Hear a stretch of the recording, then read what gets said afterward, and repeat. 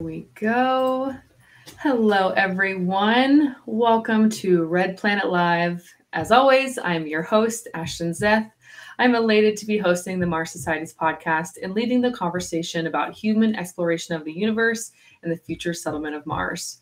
As a longtime space enthusiast, I am passionate about STEM education and making humanity an interplanetary species. And again, thank you everyone for joining today and supporting Red Planet Live. Today's guest is a very special person. I'm really excited to be speaking with Dr. Marcia Rieke. She is a Regents Professor of Astronomy at the University of Arizona, whose research interests include infrared observation of the center of the Milky Way and of other galactic nuclei, plus observation of the infrared sky at as faint a level as possible to study distant galaxies. These research interests have driven her to characterize and develop large format, low noise infrared detector arrays. Dr. Rieke received her undergraduate and graduate degrees in physics from the Massachusetts Institute of Technology. She came to the University of Arizona in 1976 as a postdoctoral fellow and has been there ever since. Dr. Rieke has served as the Deputy Principal Investigator on NICMOS, NICMOS, the Near Infrared Camera and Multi-Object Spectrometer for the Hubble Space Telescope. She also served as the Outreach Coordinator for the Spitzer Space Telescope and is now the Principal Investigator for the Near Infrared Camera for the James Webb Space Telescope. She's a member of the American Academy of Arts and Sciences, the National Academy of Sciences, and was recently named the Professor Elizabeth Roemer Endowed Chair in Astronomy. It's quite a resume. Welcome, Dr. Marcia Rieke. Thank you so much for being here today. Thanks for having me, because I love to talk about JWST in the universe. Well, that is going to be our primary topic of conversation today, and I'm excited to be speaking with you. Now, for those that are listening, I know that you're all excited to learn more about space telescopes. But before we do that, I have a cool opportunity to share for students that are listening. Or if you know a student, please encourage them to check this out. The Mars Society is launching its second annual International Mission to Mars Engineering Design Competition this summer for high school students around the world. Now, this is modeled after the approach taken in engineering design courses at some of the best global universities. The virtual program will involve morning and afternoon sessions from June 26th through July 31st, involving lectures with leading scientists and engineers from NASA, the aerospace industry, and the academic community. Now, this 5-week course will be held online, allowing participation from students, and consists of 3 elements. The first is lectures by leading experts in areas of science and engineering relevant to human exploration of Mars. Students will be divided into design teams and will be charged with designing human missions to Mars. And the teams will then compete their designs in a contest involving live presentations in front of a panel of expert judges, with winners chosen based on technical and scientific merit. Online registration for students anywhere in the world for the 2023 International Mission to Mars Engineering Design Competition is now open. Please remember the deadline for registering for the program is Sunday, June 25th, 5 p.m. at Mountain Time. So that is this weekend. Do not delay if you're interested in participating. More information can be found online at marsociety.org. Excellent. Well, as we all know, on Red Planet Live, we do a segment called Question of the Day. So for today's question, it's going to be more of a this or that. So Dr. Marcia Rieke, today's question is, if you were given the opportunity, would you prefer to witness the birth of a star or the collision of 2 galaxies? And why? I'm really curious to hear your answer. All right. Collisions of galaxies we're pretty good at modeling, and there are models that look a lot like what we see when we look out and find some actual galaxy collisions. But some of the steps in the birth of a star are still pretty mysterious. Not by mysterious, I mean we just don't know what they are. And it's very hard to model because it involves magnetic fields and turbulence and all kinds of stuff. So maybe I'd like to watch the birth of a star. All right, I'm going to take your expertise on that one, and I will also say see the birth of a star. So please, if you are participating, please put your answer in the chat. Which would you rather see, the birth of a star or collision of two galaxies? And just a quick reminder, before we really jump into today's conversation, I want to encourage you, if you do have any questions, I remind you that please post your questions in the chat. We will be reading those as we go through today's conversation. So any questions that you're dying to ask, please post those in the chat and we'll get to reading those. So I want to devote as much of our time today to the question and answer section of our podcast episode. Dr. Marcia Rieke, we had an opportunity to sync a little bit before, and I was so intrigued by your background and your education and your knowledge, specifically around Hubble and James Webb Space Telescope. So I want to dive right in. As I mentioned earlier in my intro, you are a Regents Professor of Astronomy at the University of Arizona. Can we start today's conversation by you sharing with us what are some of the specifics of your current research? Essentially 100% of my research right now is centered on my team's use of the James Webb Space Telescope. And so as part of our reward, so to speak, for having built NirCam and tested it and helped with the commissioning, we have had 900 hours of observing time. And almost half of our time has gone into a search for the most distant galaxies. And we've had some pretty exciting results. The next biggest pile of time has gone into studying exoplanets by the transit technique. And then there's a whole host of somewhat smaller programs, including some coronagraphy of exoplanets, some star formation studies, some studies in interstellar medium. And my job is to keep track of all the time we've spent, make certain that people are getting their papers written, answering questions, helping them brainstorm how to approach analyzing the data, and so on. Okay, there we go. So one of the questions that I was really curious to ask you about was, obviously this is Mars Society, podcast, Red Planet Live, and so I'm curious. Can you tell me a little bit about how the James Webb Space Telescope can be used specifically for exploring and learning more about Mars? It's because Webb is an infrared telescope. It's very well equipped to get infrared spectra, which can reveal lots of molecules. And so we could study changes in the exact amount of carbon dioxide in the atmosphere, or how much dust there is, and things of that sort.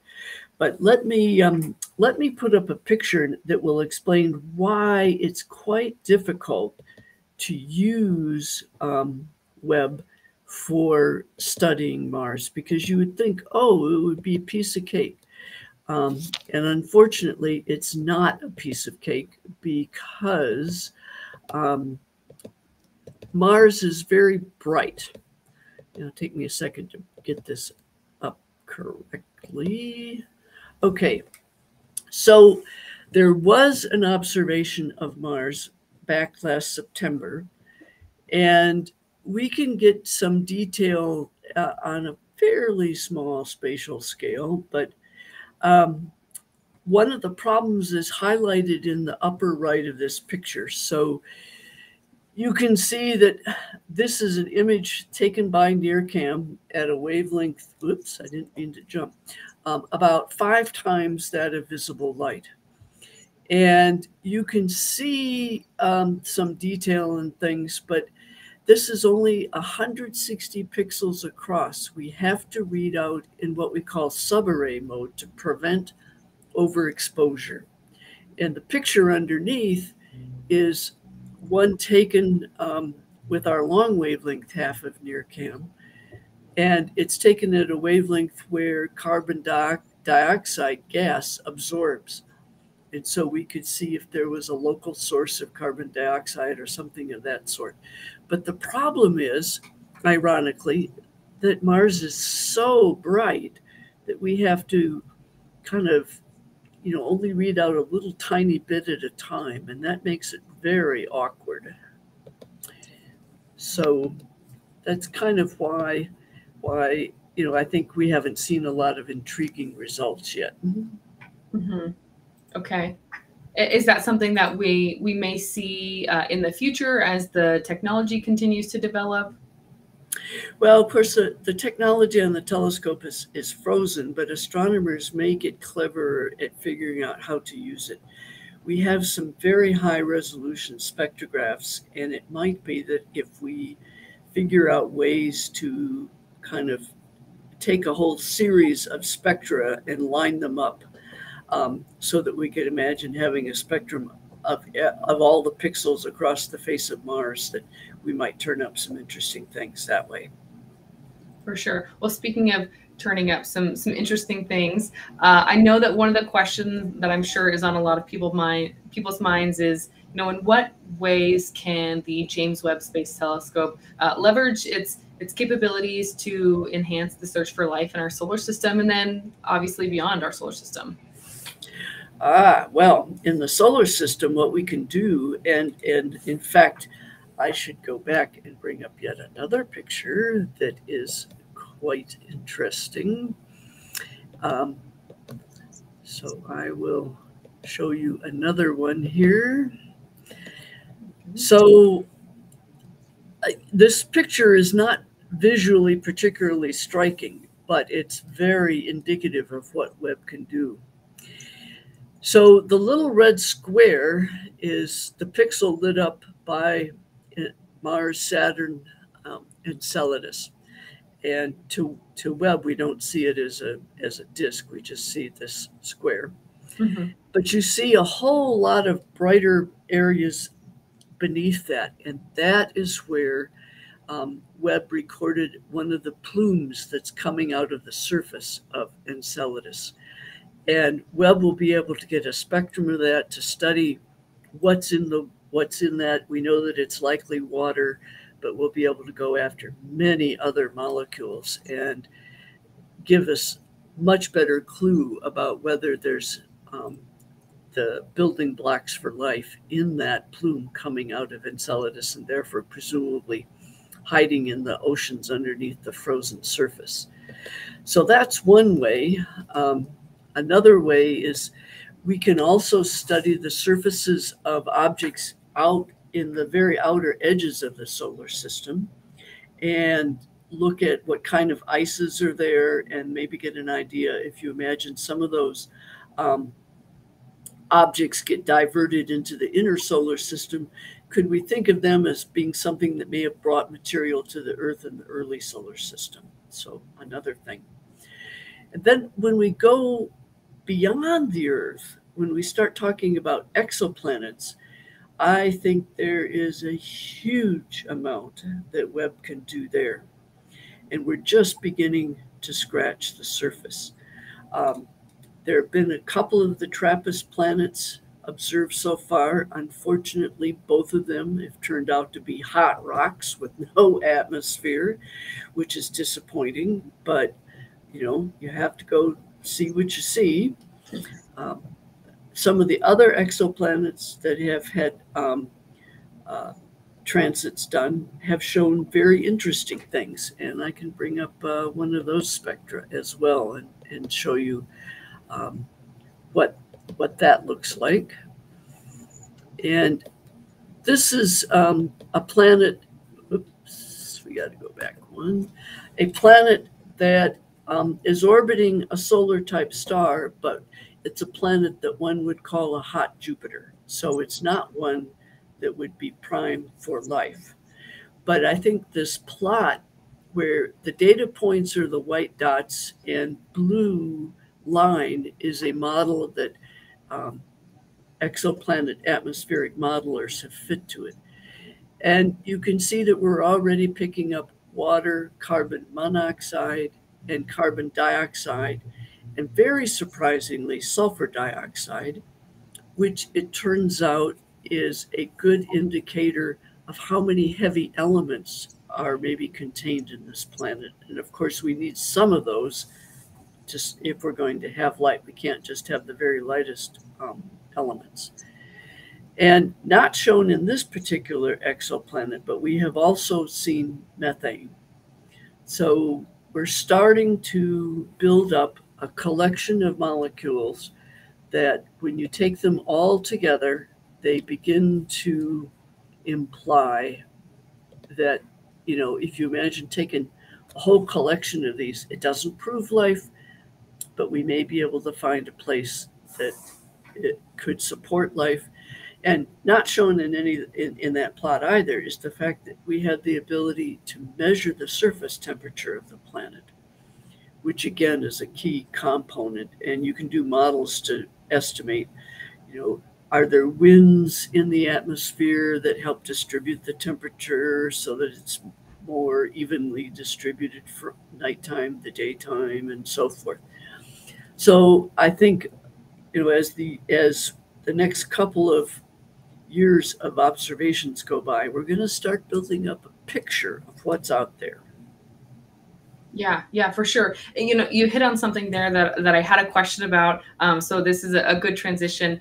Speaking specifically about Enceladus and that it's potentially sprouting water from its surface. Can we dive a little bit deeper into that? What is the significance of that? What does that mean for those that are, you know, hearing water? What's the connection we can make there? Well, if you ask biologists what kinds of things are required for life, and usually water is close to the top of the list. And astronomers had speculated for a long time that Enceladus might have some water underneath its icy surface. And seeing it, you know, the plumes were first seen by some of the flyby, you know, the Cassini and so on. But we're the ones that could prove what's in what is the molecular composition of that plume. And I think more data will come and we'll see more than just water, and that'll be exciting. Yeah, very much so. You know, we've talked so far. We've mentioned James Webb, and that's going to be a topic of conversation as we continue. But I wanted to, you know, take a moment and talk a little bit about Hubble. Can you describe some of the primary differences between Hubble and James Webb Space Telescope? Oh, yeah, there's a handful of absolutely crucial ones. The whole idea of Webb was to be able to observe in the infrared with the same fine detail that Hubble brings to visible light observations. And because the infrared's longer wavelength, diffraction tells you that you need a bigger telescope in proportion to the length of the wavelength of light.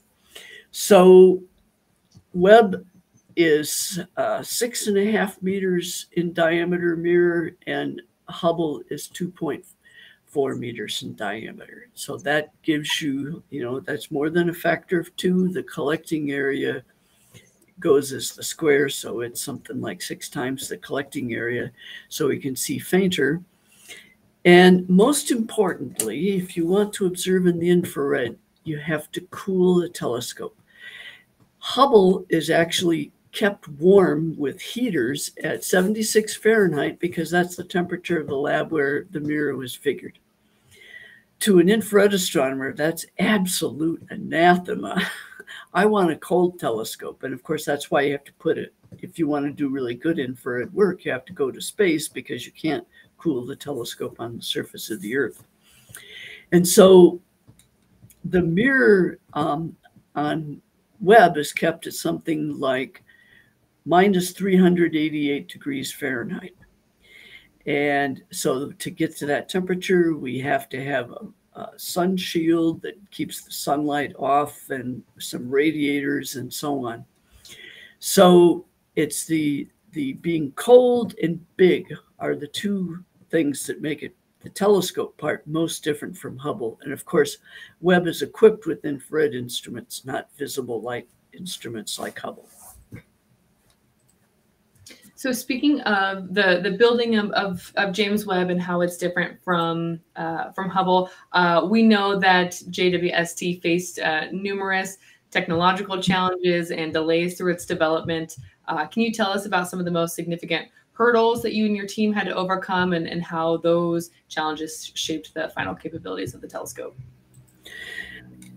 Now, one of the big challenges for NirCam, aside from being able to get enough large infrared detector arrays, which was a matter of production at a company, in assembling NirCam, we had to solve the problem of how you position the lenses in its optical train when you're sitting at room temperature.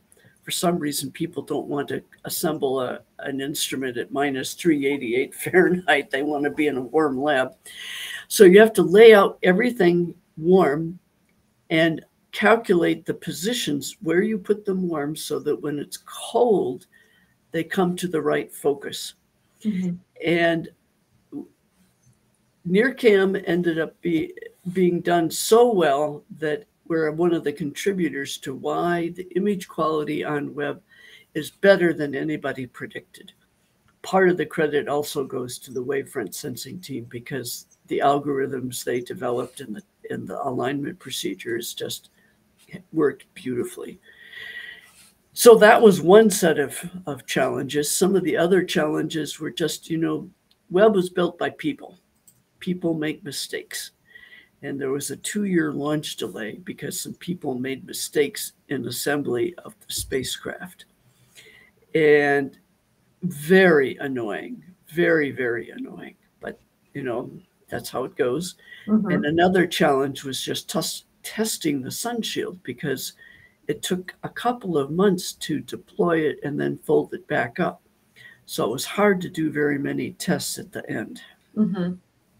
Yeah, for sure. I can imagine, like you said, it's made by humans, and there's always going to be a human factor there, potentially with some errors. So, like many programs, always has delays, always a little bit more over budget than you originally expect. But I do see we have a couple questions about James Webb, so I think that's a good time. Let's throw a couple of those in there. I see a question. It says, it's well known that the Webb telescope was delayed for quite some time before finally making it into space. What were the main reasons for this, and do you feel other future space telescope projects are likely to go through this?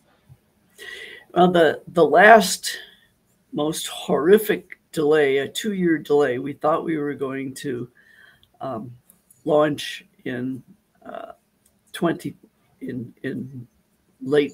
early 2020. Mm-hmm. What happened was that a person working at Northrop Grumman unfortunately made a mistake cleaning out the propulsion system that's on the telescope. They used the wrong solvent that harmed it, and so a whole bunch of stuff had to be taken apart, new welding done. And at almost the same time, another guy made a mistake testing some valves and actually burned them up because he reversed the polarity on the electricity. And again, it was parts that had to be removed and re-welded. And like I say, people make mistakes, and it's just really aggravating. And some of the earlier problems, there was a vibration test of the sun shield where some screws and nuts fell off. Mm-hmm. And it turned out that the people at one of the subcontractors had taken it upon themselves to change the design a little bit in a way that they should not have done without discussing it with the designers. Mm-hmm. Another delay with stuff that had to be redone. And so a lot of, some of the time in the early days was because the funding stream was not ideal. Sure. But starting about midway through, the delays were because people make mistakes. And unfortunately, you have to plan for that. That's why projects have budget reserve to cover paying for mistakes. Mm-hmm. And you try, a lot of it depends on some of the leadership and management of a team. And I think NASA's getting a sense of, they've always known that was important, but in some areas, even what are thought to be the easy parts of our project, it's still critical. Yeah, can still have significant impact.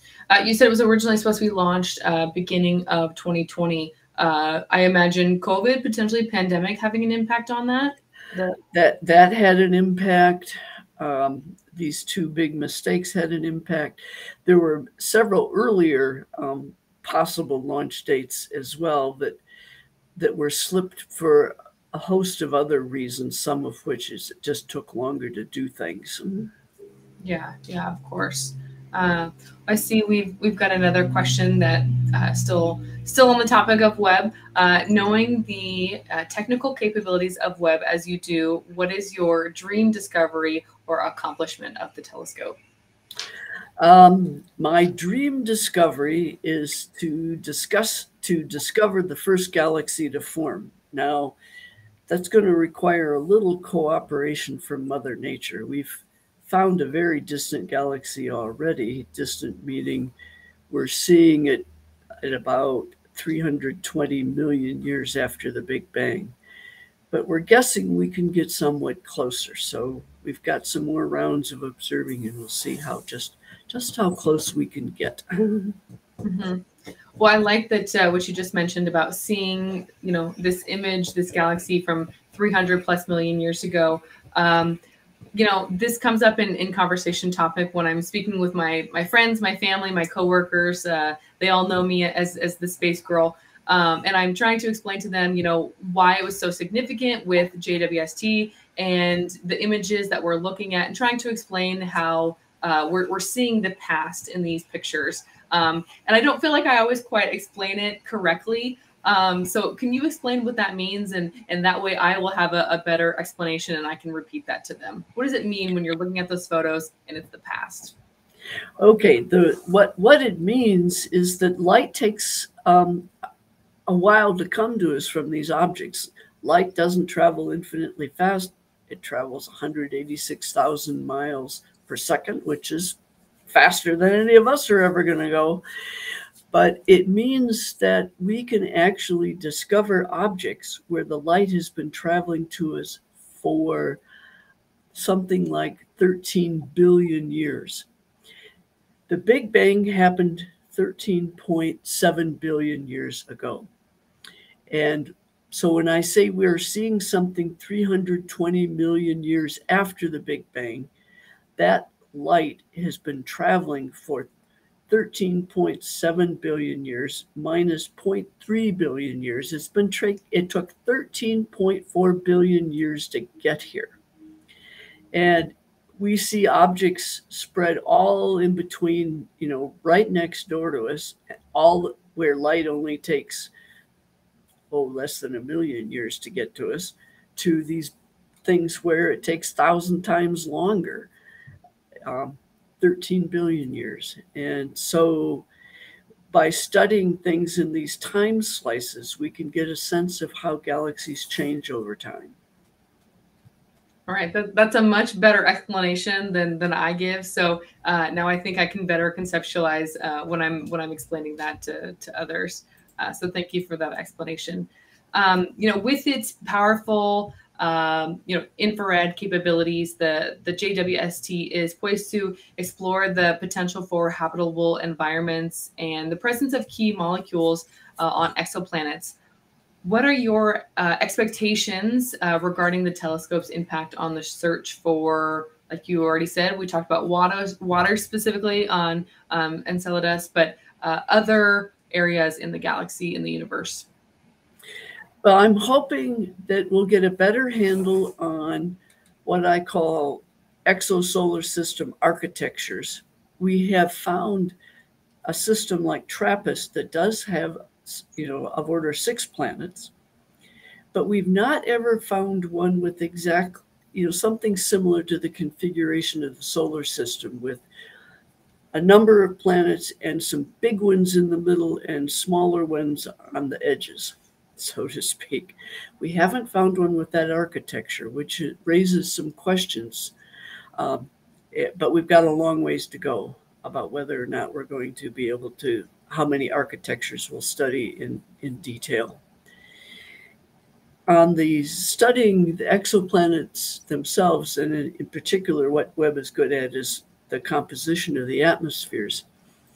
It is not inconceivable that with enough time devoted to the observations, one could detect an Earth-like atmosphere on an exoplanet with Webb, which, again, doesn't prove life, but I think that would be pretty darn fantastic if we could find an exoplanet with whose atmosphere is very similar to Earth's. And Webb has the ability to detect the right sets of molecules. It's just that an Earth-like planet is kind of small and doesn't block out so much starlight, and so you need a very accurate observation to do this. Well, speaking of, James Webb's capabilities, we know that this telescope is expected to provide unprecedented, views of the early universe. How do you envision this telescope advancing our knowledge and understanding, formation and evolution of galaxies? Let me bring up another one of my pictures that I have stashed away here. Let's see. Because that will help explain some of what I think is quite interesting. I love it. What I'm showing here is a collection of some of the images that we got from data taken last October as part of our very deep, what we call deep survey program. And what you see is these are all at redshifts around 8 or 8.5, which puts these objects at something like 400, 500 million years after the Big Bang. So not the most distant that we found yet.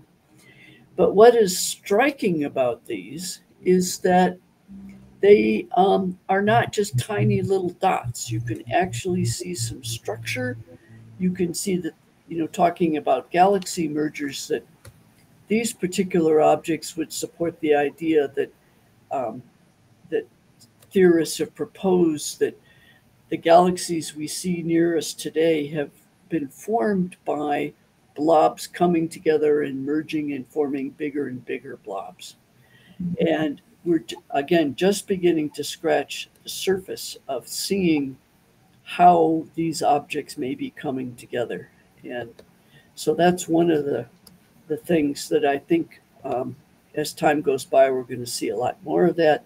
We're also starting to get spectra of these objects where we can see how the chemical composition is changing from right after the Big Bang, there should only be hydrogen and helium, essentially, to what we see today where the sun's composition is about 2%, all this heavy stuff like iron and carbon and things we count on. And how that change evolved with time is another thing we'd like to trace. Mm-hmm. Excellent. Yeah, the graphics and the images are really great. That's very helpful. And it's working. I see we have a ton of questions from the audience. So I want to make sure that I'm able to highlight some of those questions.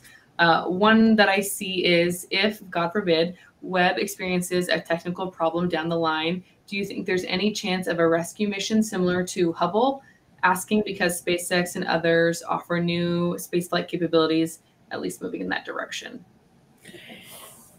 Yeah, we'll have to see how that all goes, because Webb is 4 times further away from the Earth than the Moon, which is not as bad as going to Mars, but it's still more challenging than just going to the Moon.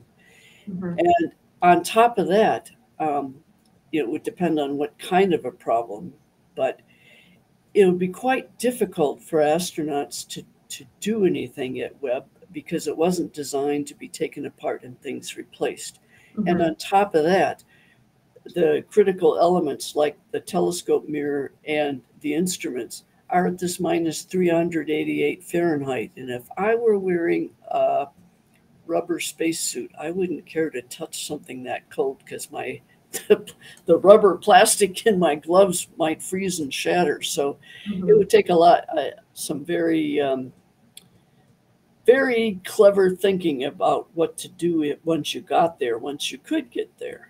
That doesn't mm-hmm. say you couldn't do it, but it would be tricky.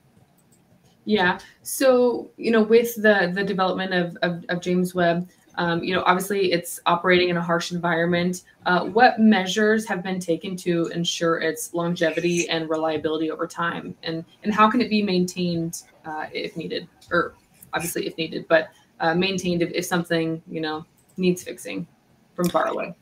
So the first line of defense is that almost all the critical systems have backups, built-in backups. They're redundant. And so, all of the pointing controls, for example, there is a redundant system that can be switched to if one needs to. Now, some of the parts are not redundant, like NirCam has 8 short wavelength arrays and 2 long wavelength arrays. So if one broke, you wouldn't be able to look at it as big a chunk of sky at once, but you'd still be able to do it. And likewise, like NirSpec has 2 arrays and MIRI has several arrays. So the first line of defense is having redundant systems. And we've actually had a couple of minor glitches already where the telescope safed and people had to figure out, oh, that's actually not a serious problem. It was an unexpected glint of sunlight off part of the structure that went into the star tracker, and that was too bad. In terms of operations, now that we're approaching the start of the second year of observations, they've changed the pointing protocol so that Webb does not, unless there's an extremely good reason, does not point into the prime direction that meteors could be coming from, because we did suffer one little dent from a meteoroid. Mm-hmm. So there's some things like that, how you point it and stuff that you can do. And so that step's being taken. And of course, the other thing was that all the systems on Webb were tested to at least twice the required lifetime. And so there should be a fair bit of robustness in the system. Yeah. What is the expected lifetime for Webb? Now it looks like it could be as long as 25 years from the perspective of the station keeping fuel required to keep it at L2. Now, it turns out that parts of NirCam where if you were testing to just one lifetime, we actually tested the filter wheels to the equivalent of 25 years. So cross our fingers, but those are a particular concern because they're cryogenic bearings and you can't use the nice kind of oil you might like to lubricate bearings with when you're warm, because mm-hmm. the oil would freeze. So it takes, it's not quite so easy. Mm-hmm. Okay. And one of the questions that I see here is specifically about NirCam. Can you tell us, can you elaborate a little bit more on what the instrument does? Okay. So first and foremost, it acts as a science camera. And it has 2 halves, that's the redundant idea, 2 complete copies of NirCam. And each half has a long wavelength arm and a short wavelength arm. So it can take pictures at 2 wavelengths at once. And it also has some other extra features. It has some coronagraphic masks so that one could place a star behind the mask and search for planets around the star. It also has what are called grisms that allow you to when you put those in the beam, all the objects in the field of view turn into spectra, so that it's a poor man's way to get a lot of spectra at once. And so that's all of the science capabilities. It also is what's called the wavefront sensor, which means that every 2 days, some data are taken on a bright star, which are analyzed to see if the 18 mirror segments are drifting apart and need to be realigned. And it does this sensing by having some extra features in the short wavelength arms that defocus the telescope. You don't want to move the secondary mirror, because if you move it and it got stuck, that would be terrible. But you can turn the pupil wheel and put these little internal lenses into position. and get a series of images that can be analyzed to then tell you how to tweak up the 18 mirror segments. Complicated process, it sounds like. It's a complicated process, but which works extremely well, as we have seen, because the image quality is so beautiful. Yeah, absolutely. That's one of the things that I've noticed when NASA has released the images, just how much clearer, more precise, more depth and color when comparison of the images from JWST and Hubble. It's pretty incredible to see those pictures. I do see another question here. Knowing how large the universe is, how many galaxies there are, and all the stars and planets that are likely could be scanned, is it just a matter of time to find Earth's twin out there? Absolutely. Now, we're not going to find exoplanets in another galaxy because they'd be too faint. But we've hardly explored the Milky Way, so to speak. And so it is a matter of time before we find a genuine twin. Yeah. Okay. It's out there, just a matter of time. Just a matter of time. I see another question here that I'm interested to hear your opinion. As the expected outer border of the universe wasn't seen by JWST, and instead just normal old galaxies showed up there, is it planned now to look more into our solar system with it?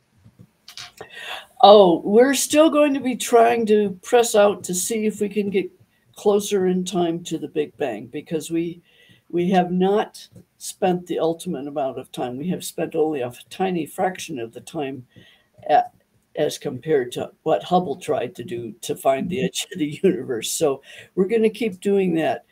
But we are going to be, as time goes by, I suspect the mix of science programs will change, and that there'll be, yes, indeed, probably more studies of the outer solar system, and probably maybe more interesting, there'll be more exoplanet studies, looking for the Earth analog, Earth twin, and so on, and trying to understand more about their atmospheres. And I think as time goes by and people feel more confident about analyzing those data, there'll be more programs in that area. Mm-hmm.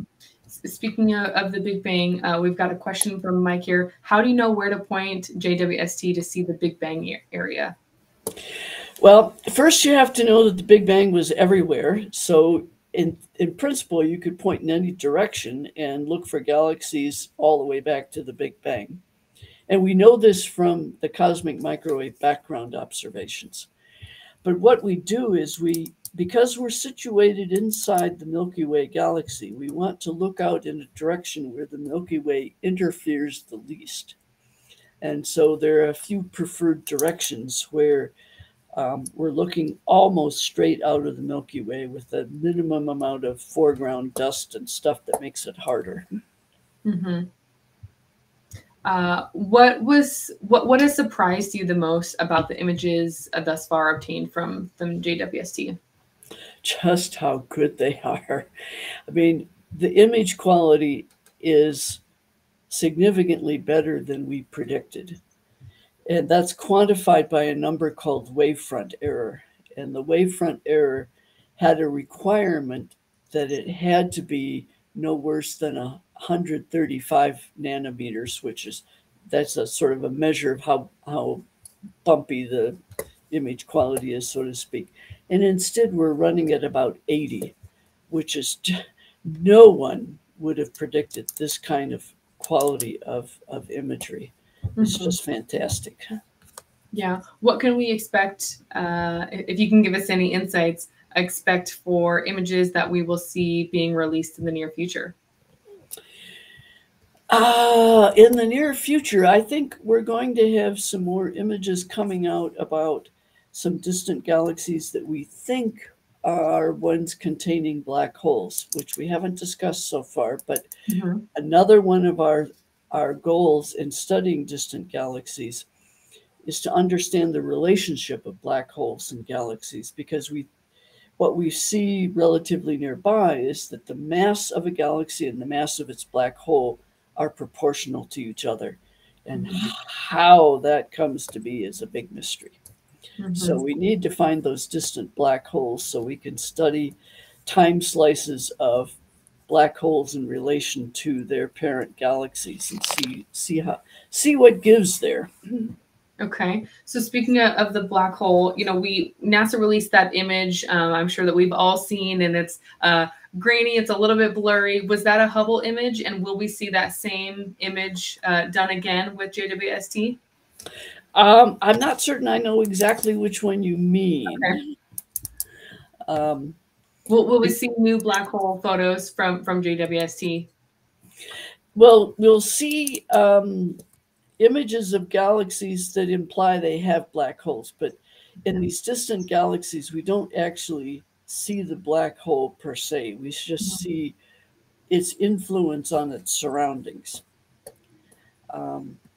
So that's what we're going to look for. Okay.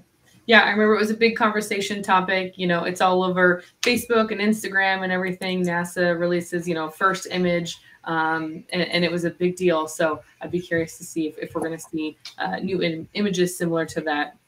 I see a question here from Peter. At what age did you start your interest in space? Probably when I was 6 or 7 years old, when my parents took me to the public library to check out books, and I found some interesting ones.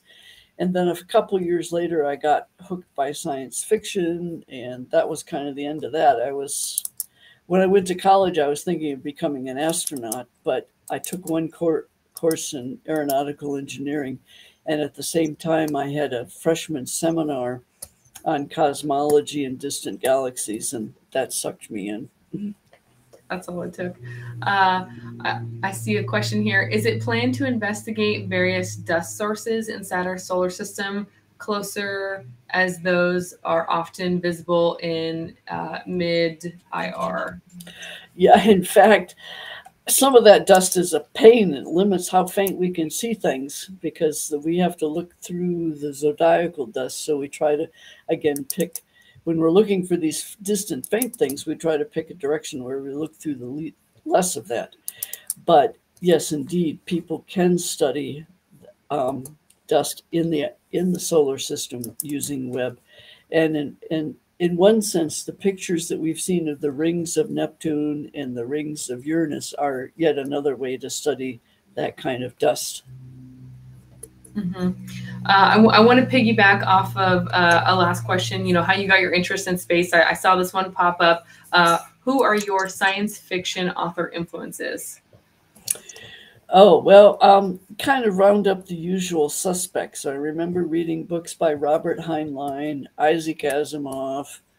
I read Dune by Frank Herbert a long time before it became popular. So there's just a smattering of possibilities there. Oh, and Arthur C. Clarke. How can I forget him? Classic.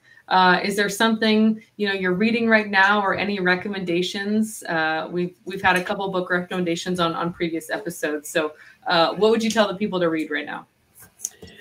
Oh, that's a good question, because what I've been reading recently is stuff more related to trips that I like to go on. I'm about to start reading books about the Antarctic, but I'm trying to remember the name. Not too long ago, I read a book about how different animals sense the world, and I'm trying to remember the title, but it is escaping me right now. This is what happens when you get old. You forget the titles of books. I still forget the titles all the time. I'm trying to remember the last book that was recommended by Dr. James Green, who was on a couple episodes ago. Let's see. Well, I know we have a few others. Let's see. This is a question from Dave. It says, can Webb be used to find dark matter? Webb can't be used to find dark matter directly, but if the universe has dark matter that behaves the way that we've modeled it so far, that will have a big influence on the numbers and masses of galaxies that we find early in the universe, the first ones after the Big Bang. And there are some hints that we're finding more than the standard model with dark matter would predict. It's premature to say that there's a problem with the dark matter theory, but stay tuned. We've got to finish doing this whole study of time slices and how things change over time, because the dark matter can control how quickly those blobs, like I showed earlier, could come together and form bigger galaxies. So we can study dark matter indirectly by its gravitational effect. We don't have instruments designed to actually detect it directly. Mm-hmm. What would that take, do you think, to develop the technology to actually photograph dark matter? What would that take? Well, I think photographing it, because if you think about its name, sure, we're not going to get there, but people are trying to detect dark matter by assuming that it is some kind of particle. Mm-hmm. And so there are big vats of, I think one experiment used big vats of carbon tetrachloride and looked for scintillation or little flashes of light when dark matter might interact with carbon tetrachloride, things of that general sort. Unfortunately, so far, those have all turned up negative. But not yet. But people are still trying, and if we don't start finding it pretty soon, it is going to be kind of a puzzle how it can have such a gravitational influence and not interact with what we know how to do at all. Mm-hmm. Yeah, that could have quite the profound impact. I see another question here. We've got so many good questions. I just want to rally all of these. I see, if one was to build a greenhouse on Mars, what material would be best and what problems would we need to solve? Well, presumably, we'd like to grow plants. And so in a very good greenhouse gas is carbon dioxide, which plants like. So I could envision a kind of a plastic enclosure filled with carbon dioxide might be a very good way to do that. And of course, one of the problems would be you wouldn't want it to leak, so keeping it reasonably pressurized would be a problem. Mm-hmm. If we want it to be heated by sunlight, you'd have to keep that Mars dust off the windows, so to speak. Mm-hmm. So there'd be a number of things. And speaking of water, we'd have to figure out how to get some Martian water into the plants. Absolutely. Well, we had last episode was executive director of the Mars Society, James Green James Burke. James Green was before that. But we were talking about MDRS and how they're growing plants right now, and how we would be able to replicate that on Mars. So they're working on it. They're testing it right now. So we'll see how that continues to develop. Another question I see here is, a lot of countries or multinational groups are making plans for future space telescope. What excites you about these future capabilities? One that excites me is actually a future space telescope that doesn't work in the optical or visible, but works at X-rays, because the Chandra X-ray telescope is getting quite old. And unfortunately, even when it was new, it would not be able to detect these galaxies with black holes in them that we're discovering with Webb, that are too far away. And so to kind of complete our understanding and really be able to probe some of this, we need a much better X-ray telescope than we've got right now. Mm-hmm. So do you know if there's plans for a new X-ray telescope? Is that something that's being worked on? Yeah, that's being worked on. There's some plans here in the U.S. and also plans in Europe, and whether or not we'll join forces remains to be seen. But it would make sense to build one beautiful one and share the work like we did on Webb. Mm-hmm. Any idea of potential timeline for that? Unfortunately, probably 20 years. Okay. All right. We got a while to wait on that one. So yeah. I see a question here. You mentioned you were reading a book about travels and places that you're going to be going, and you're reading one specifically about Antarctica. Are you going to Antarctica, and why? My husband and I are going to take a cruise there in December, and we're going to do it partly because we read about Ernest Shackleton and his expedition to there in the about the time of the start of World War I, around 1914, and they unfortunately got stuck on the ice, and they never actually made it to Antarctica.